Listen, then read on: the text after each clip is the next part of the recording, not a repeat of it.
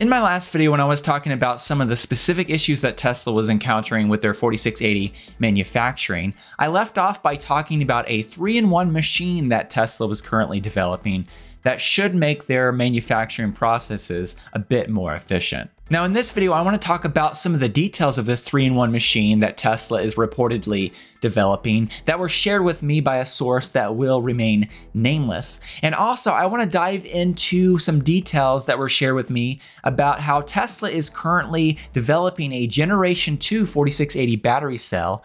And I have some interesting details about that as well. So without further ado, let's dive in. I'm John and welcome to Cleanerwatt.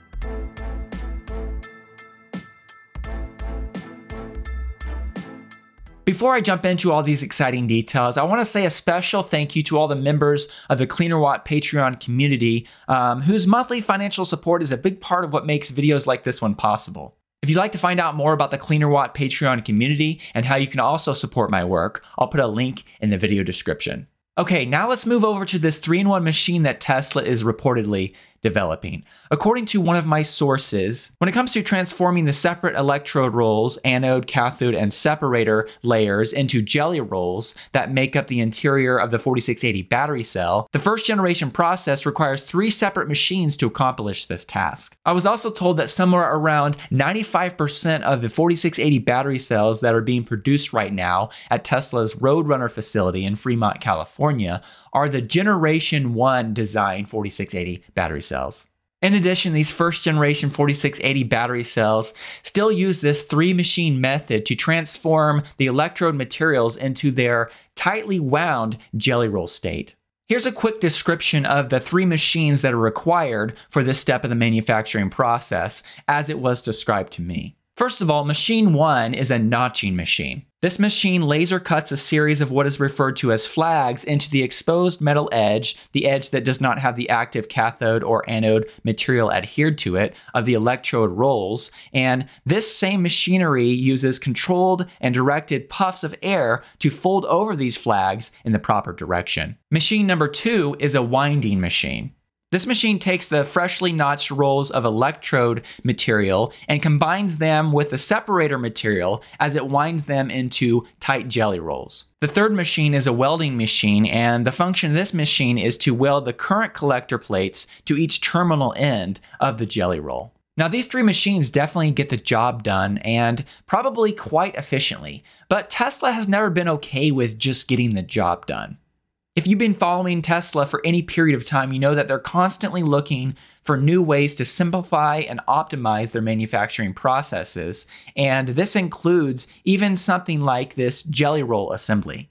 It was told to me that Tesla is currently working to combine the notching, the winding, and also the welding machine into a single multi-function machine that can perform all 3 of these processes. If Tesla is indeed able to successfully combine these 3 machines into one, this should reduce the production time of battery cells because cells won't have to be transferred from one machine to another, and it should also further decrease the amount of floor space needed for battery manufacturing. And do remember that improvements like this will be on top of an already efficient manufacturing process. It was also mentioned to me that Tesla has a team of around 20 engineers that are dedicated to developing this 3-in-1 machine, which really leads me to believe that this machine is a big deal. Now, when it comes to the misaligned flags and the telescoping jelly roll issues that I mentioned in the past video, this new machine could very well be a big part of Tesla's efforts to further eliminate some of these issues from popping up during the manufacturing processes. And it seems obvious to me that Tesla's talented engineers will take what they've learned so far from their current processes and design this new multi-function machine with fixing those issues and maybe any other issues in mind. If you've not yet watched that past video where I described these issues, I definitely recommend that you check that video out, and I'll put a link to it in the video description. As you would expect, my source also relayed to me that Tesla hopes to use this new 3-in-1 machine for their 4680 battery production at Gigafactory Texas, and also very possibly at Gigafactory Berlin as well. Okay, now moving over to the 4680 battery cells themselves. As I mentioned earlier, it was told to me that Tesla is currently developing their second generation 4680 battery cells at this Roadrunner facility in Fremont. In addition, as I mentioned earlier, around 95% of the 4680 battery cells that are currently being manufactured at this Fremont, California Roadrunner production facility are the first generation 4680 battery cells. It was also told to me that the other 5% of 4680 battery cells that are being produced at this Fremont, California facility are various iterations of a new second generation 4680 battery cell that Tesla is currently working to develop. Tesla is reportedly manufacturing the second generation 4680 battery cells in a separate, smaller, low volume portion of the factory that they have codenamed Swift, named after a type of bird that is known for being extremely fast in flight. I was told that these second generation 4680 battery cells are mainly being used for testing and experiments as they develop out this next generation of 4680 batteries. Now, from what I have gathered from this information, this new second generation 4680 battery cell seems to still be in its prototype stage. But there is at least one physical, visible difference that you can see on these new battery cells, and that comes down to the bottom of the cell design. On the bottom of these new second generation battery cells is a new spiral indentation pattern with a divot in the center, which you can see in this screenshot from a recent 4680 battery manufacturing video that Tesla released. The first generation 4680 battery cells do not have this same design at the bottom of the battery can. When it comes to the purpose of this new design, I recently spoke to a separate source who indicated that the Generation 1 4680 battery cell cap design shown on the left is installed via a mechanical process and sits on top of a separate current collector plate that looks similar to the image that I've illustrated here that connects to the folded over electrode flags on the jelly roll. I was told that with this new second generation cell design, the separate interior current collector plate is no longer necessary, and that this new tri-spoke designed plate connects directly to the internal jelly roll flags. In addition, this new plate is connected via a laser welding process, and it was conjectured that most likely this depressed portion in the tri-spoke design is what makes the electrical connection, and that the three thin lines that you see are very possibly marks left by the welding process. This welding process appears to be what Tesla is demonstrating in this video. It was also suggested that the removal of this additional current collector plate should make room for a slightly taller electrode jelly roll, which could improve the energy density of the second generation 4680 battery cells.